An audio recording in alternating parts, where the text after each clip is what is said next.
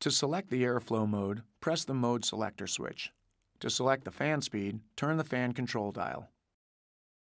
To adjust the temperature, turn the temperature control dial clockwise for hot and counterclockwise for cold. To turn the air conditioner on or off, push the AC switch.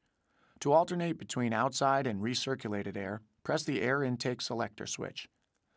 Use outside air for normal ventilation, heating, and defogging. Use recirculated air when driving on dusty roads or for quicker interior cooling. To turn on the automatic climate control system, push the auto on switch.